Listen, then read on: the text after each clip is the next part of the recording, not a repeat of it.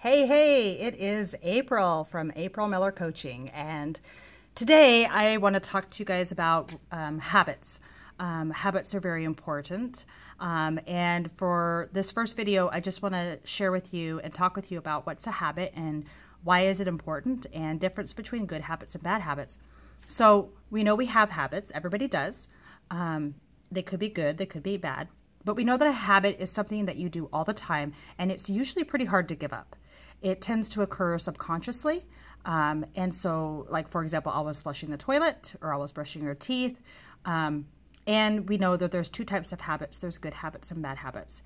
And a bad habit is a negative behavior pattern, such as procrastinating, or if you do overspending. And a good habit is one that's really beneficial to your physical and mental health. That's often linked to a high level of discipline and self-control. So some examples of that could be regular exercise, drinking water, and thinking positive.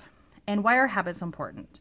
Well, like I said before, everybody has habits, and every successful person stresses how important it is to form those good habits. And so I kind of came up with a wondering question that I think maybe other people have too, why it's important to have habits. Well, first of all, a habit is who you are. I mean, they become such a part of our routines that they become us. We are them. For example, do you want to change who you are? Well, start a habit. And you can change your habits. So we know the old saying, old habits are hard to break, but it is possible to change habits. Also, good habits, they allow you to reach your goals. So if you want to do something, you need to start a good habit. And they set a foundation for life, and they set the tone for your entire life. So if you start a habit by greeting children, like I'm a teacher, you greet children with joy, you become a joyful person. Habits are the first step of your own life plan. So when you set goals for yourself, it's not the goal that's going to help you, but rather it's the habits that you form that are going to help you.